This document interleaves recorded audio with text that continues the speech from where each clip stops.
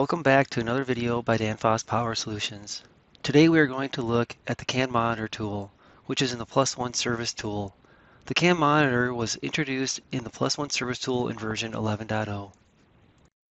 At Danfoss, we use the CAN bus to communicate between our CAN programmable controllers and other CAN devices, such as joysticks, displays, valves, sensors, telematics, HMR CAN rotary controls, and engine monitoring and control. The CAN Monitor tool allows users to watch live message activity on the CAN bus using the PLUS+1 Service tool. In this video, I'll be using a DM430 display that is running a demo application made up of the dual path project from the PLUS+1 basic training. I have organized my code into different pages. The main pages are the input, application, and output. For signals, I have a signal generator creating two signals to replicate voltage coming in from a joystick.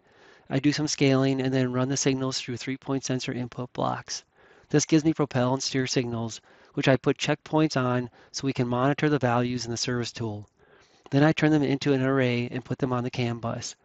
We'll be able to use the CAN bus monitor to see the data, and we put checkpoints to monitor the arrays also.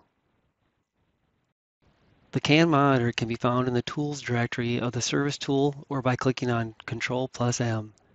The CAN monitor can be used to monitor all CAN bus messages and bus load. Messages are displayed in either decimal or hexadecimal format and can be logged to a file. The CAN monitor is a basic general-purpose CAN bus log tool. To use the CAN monitor, you need to have a professional license or an express license installed in your license manager.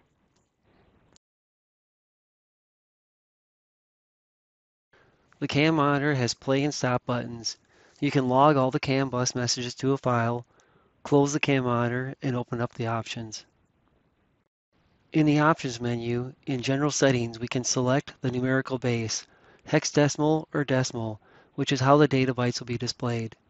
Checking the option to enable fixed positions mode allows for each CAN ID to be displayed on a single line and change the content each time a message with the same CAN ID is received or sent. And you can set the maximum number of lines. The default is 100,000. In the Options, Pass Filter Settings, we can enable the pass filter and limit the CAN ID messages that are shown by setting a lower and upper limit. The lower and upper limit are decimal values. The CAN messages are separated into 7 identifying columns in the main log panel. The first column on the left identifies the channel ID. The second column is the CAN message identifier. The third column is the CAN message flag, empty for standard CAN messages, X for extended. The fourth column is the data length, the amount of data bytes in the message. The fifth is the content of the CAN message data bytes. The sixth column is the CAN message timestamp, displayed in seconds since the logging was started. The seventh column is the CAN message direction, R for received by the service tool and T for transmitted from the service tool. Let's take a look at the CAN transmit output of the application.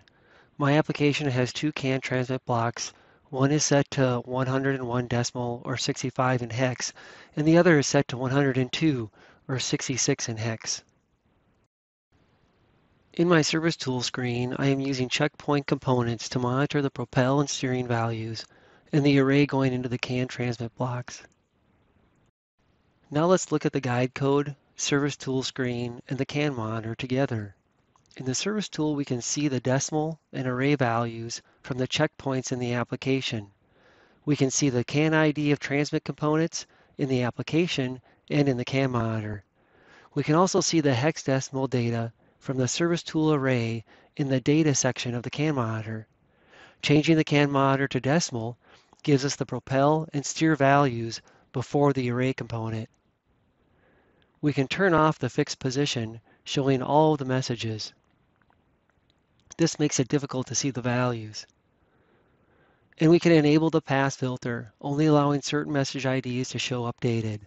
I enter in 101 for the lower and 102 for the upper, which represents 65 and 66 in hex.